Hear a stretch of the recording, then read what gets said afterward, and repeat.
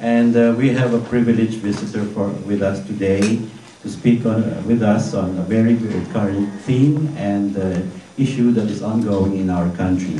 And with this, we hope that we could get some enlightenment on what really is happening in our country and where we are going to. And with that, again, I wish to thank you and marami pong salamat. Charlie, Susan, a lot of people who've worked in the city. So the topic that we have today is really something that's very important, near and dear. I worked for the city as commissioner for 8 years too, and I know how it is to be subjected to the sunshine ordinance of the city. So, so this is a topic that's near and dear to many people that I see here in the audience. The talk would not be possible without a phone call that I got just last week ago from a member of the community. One who's a very strong advocate got excited. So I'd like to recognize her today, and that's Susan Rufino po. A person who's also looped into that email is Polly Cortez. So she is also one of the co-organizers here. Grassroots. This is a grassroots community-based effort.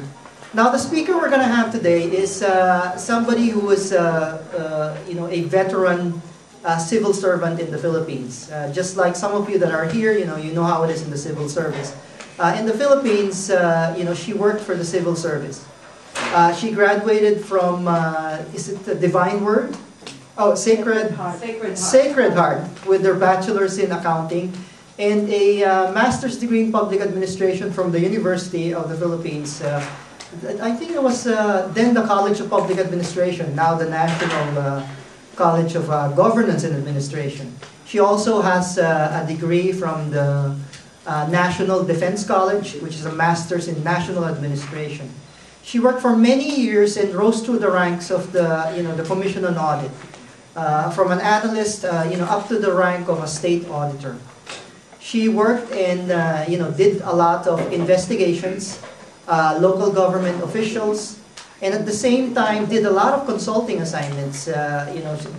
She was a consultant for the Australian International Development Aid as a governance and anti-corruption consultant. She worked on a number of international projects. She left, of course, the service of the Commission on Audit and started working already as a program analyst, actually, at the Asian Development Bank in the Philippines. And at this stage, she decided that during one of her investigations, she had discovered a lot of irregularities, in some of the USAID, UNDP, some international loans that were supposed to go, of course, for anti-poverty and for military improvement programs in the Philippines. It takes a lot of guts to do and become a whistleblower and to do an expose, especially in the Philippines. Your family alone will be the first people that will go against you and say, well, are you thinking about us? Right? If you're going to go against, these are big and powerful institutions and individuals in the Philippines. So it takes a lot of guts, and she continues to have to be gutsy. So we admire her for that guts because she has accepted, of course, now as a position of the commissioner, one of the commissioners for a 7-year term with the Commission on Audit in the Philippines.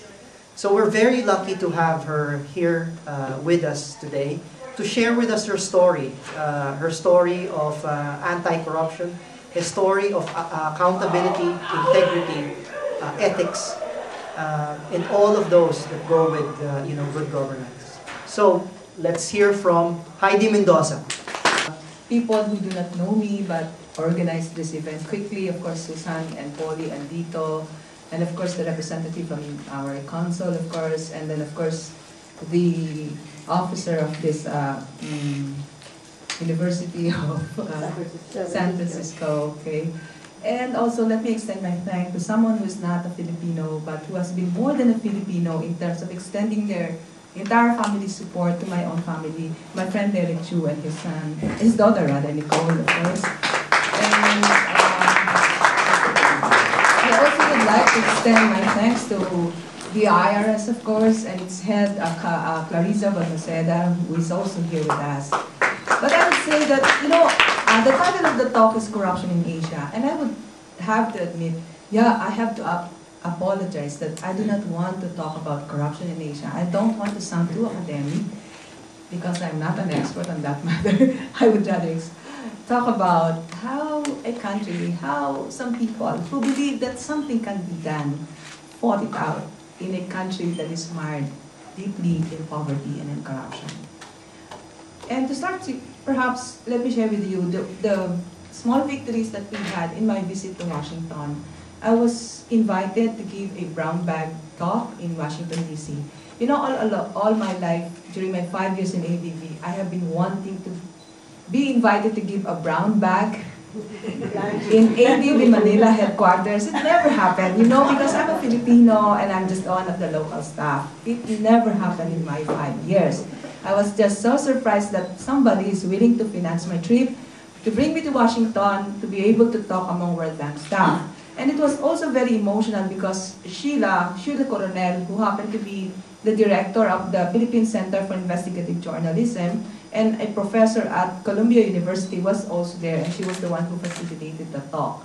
And in this talk, actually, there's a representative from the office of the U.S. Senator. I wouldn't name the senator for purposes of security and confidentiality. And he was there, so immediately after, yesterday I was given an audience with the U.S. Senator. So there were lots of promises and lots of hopes for the country. I hope I will not fail them. And also I think the most encouraging experience is really being given the chance to be heard among the auditors of the General Accountability Office. And I really feel so honored because, we were given the chance to talk among a it's a full house. It's like a room full of auditors, including an audience with the Comptroller General himself. And I think I was very emotional at the start. When I started my talk, I said something like, "Thank you for giving us the opportunity to prove that not all Filipinos are corrupt." So perhaps this afternoon, let me give you the chance and the opportunity to share with you how we work, how we struggle against all odds. So this is not really my story. This is not really the story of the Mendoza family. It is the story of the Filipino people and how we try to struggle against all odds.